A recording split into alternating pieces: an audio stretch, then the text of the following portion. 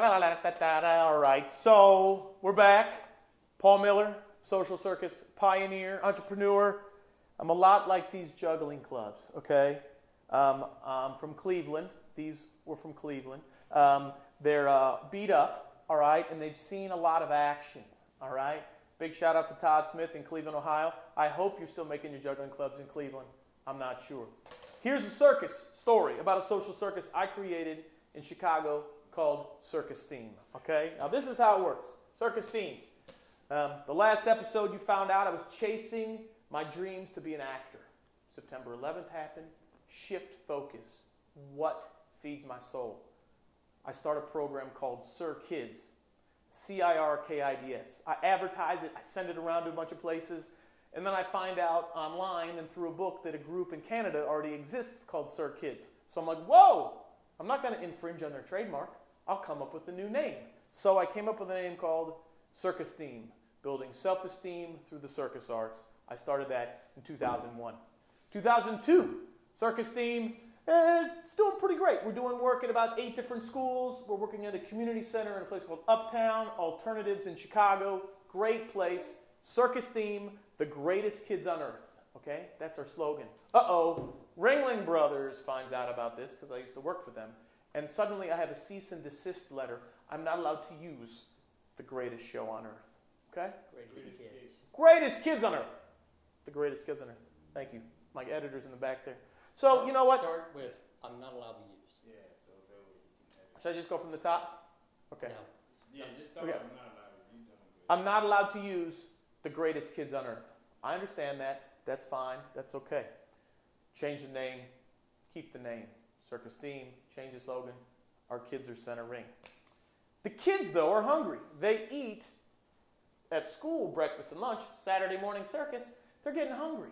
They're eating flaming hot chips. Oh, my Filbert, I love that boy. He used to always come eating flaming hot chips for breakfast. I'm like, what's the problem here? Well, we don't have food at our place, at our home. So I went to the grocery store, Whole Foods. I talked to the manager. I balanced the shopping cart on my chin. Voila! They start donating food. 3 days a week, Whole Foods donated real food to these kids. Everyday retailer walking home with $20, $30, $40 with organic this, organic that. Started to seriously make an impact. First, we start feeding them. 2003, I set up CircEsteem as a 501c3, a non-profit organization. I read Nonprofits for Dummies 4 times. Okay? Then I did it. Not a good idea. Okay?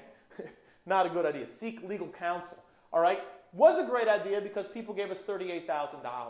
Why did they give us $38,000? Because I started a tutoring program. Kids were getting bad grades. The goal is self-esteem. They can juggle, but they're failing math. They're failing reading. They're failing English. Better do something about it. Started a program called Homework and Circus Work. We started tutoring the kids.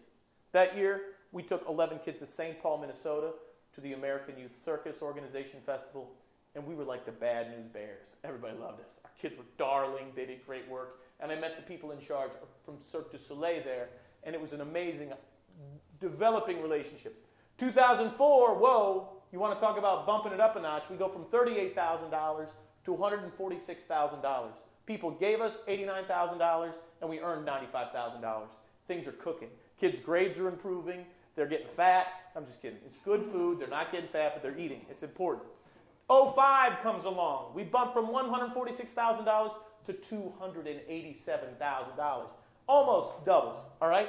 $130,000 in donations, $156,000 in earned income. We're feeding them. We're giving them tutors. And then we start this thing giving the kids jobs, okay?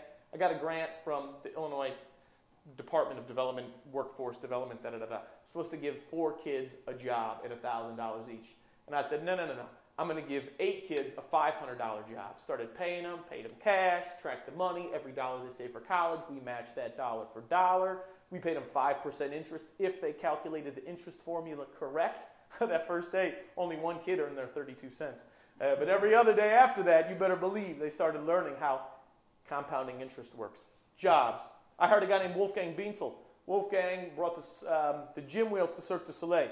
Wolfgang came at the right time because I'm a clown. I could juggle. I could do some shtick. But by the time kids had been in the program for 3, 4, 5 years, we needed a real artist. He upped the game dramatically. Pretty amazing stuff. Oh, we also went to San Francisco for the American Youth Circus Festival.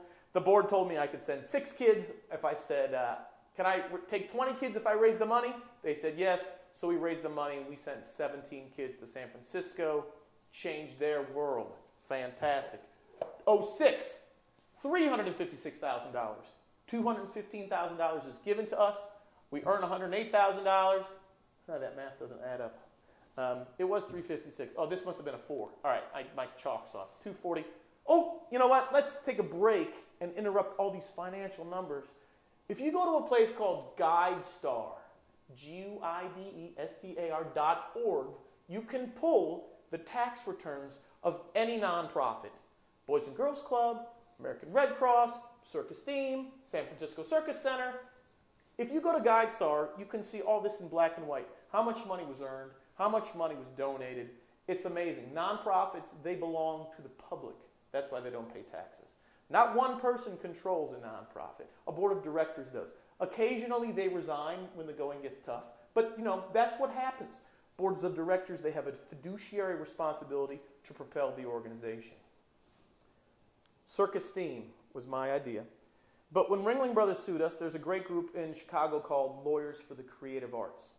They helped me settle that case, Mayor Brown. And they said, we're going to help you. We're going to trademark CircEsteem for you. Well, guess what? They put CircEsteem, my intellectual property, in the name of an organization that I created.